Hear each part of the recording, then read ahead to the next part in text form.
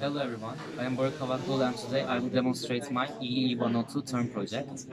In my project, I designed a private parking lot system that has one parking spot, and when it detects a car, it will let the car inside, and when car wants to go outside, it will let the car go outside.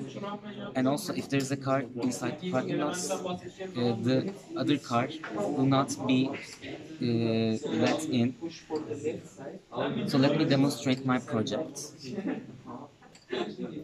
This is the first infrared sensor that I used at the entrance of the parking lot system, and when it detects a car, it will let the car inside. If there is another car inside the parking lot system,